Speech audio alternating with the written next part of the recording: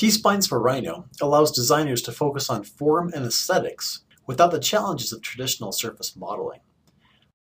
One way to make a T-Splines model is to start with a simple primitive.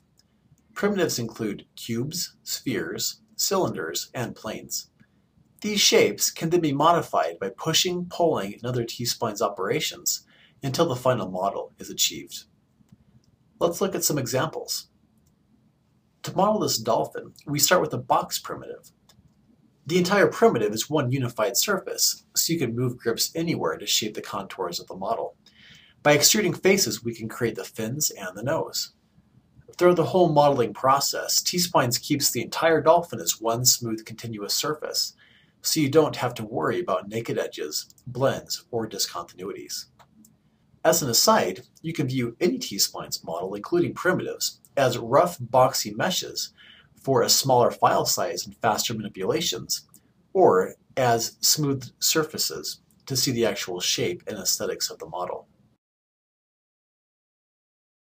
To model these scissors, we start with a primitive plane, which we call an appended face in this instance.